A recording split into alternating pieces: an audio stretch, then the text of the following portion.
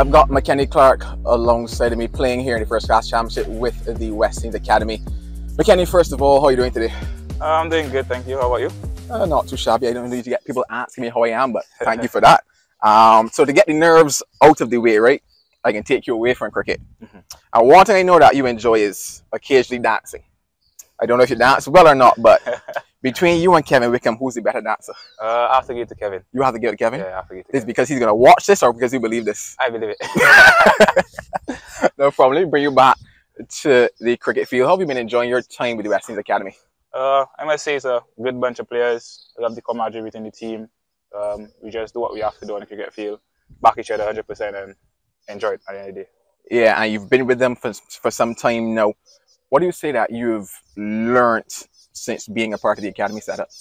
I would say patience in terms of red ball skills, being patient for longer, field setting, learning from the captain. Naeem was being around the world playing some cricket, so learning different things in terms of white ball and red ball from him. Yeah. So you said patience. That means that you were impatient before. Just always want to get wickets. No problem. But you talked about red ball. I want to take you to the white ball side of things. I had a little ear in my throat. Forgive me.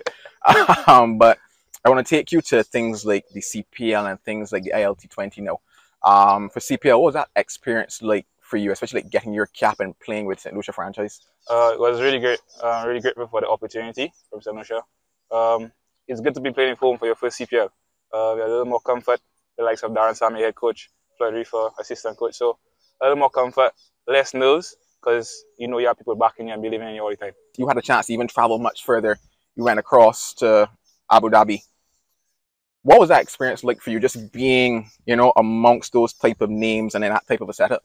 For me, it was the quality of the guys. Just coming to the game, doing what you have to do, get done, do your job, and be persistent with it. I was there with Bravo, Paulie, Pooh, just learn from them, playing at the highest level, international cricket, field setting, bowl different balls, your variation. And one thing Bravo always told me in white ball, always get your yorker right. That's the best ball to bowl in a white ball game. So that's something I learned, executed that well. So good for me. No problem. And finally, back to the personal side of things for you. What do you enjoy most about cricket? To be honest, just playing as a team. Once my teammates are bubbly, as I always tell Carl when I'm on the field, let's just make some noise and have fun and enjoy the game. That's it for me. No problem. Well, there you have it. And that's the end of our chat today. Still nervous? Nah. There we go. But yeah, that's a wrap for today.